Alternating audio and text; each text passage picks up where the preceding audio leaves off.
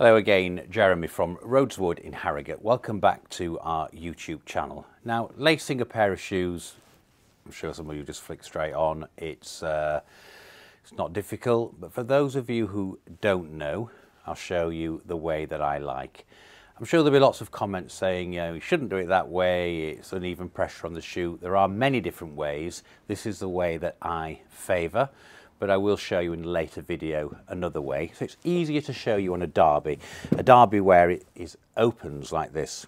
If it was closed lacing at the bottom, it would be called an Oxford. This is a derby, so for this purpose it's easier to show you. So this is the left shoe.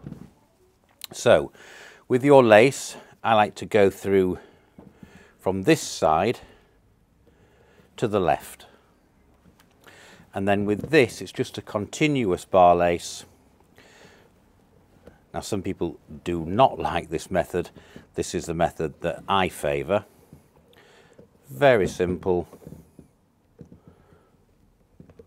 Very easy to adjust.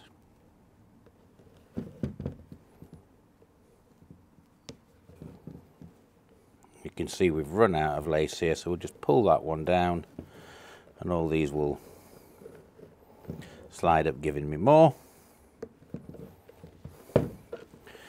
And I go from that side to the left because it's the left shoe. If it was the right hand shoe, I would go through to the right.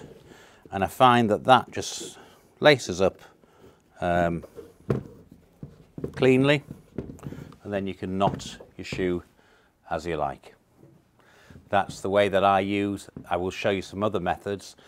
Very, very simple bar lacing. And there we are.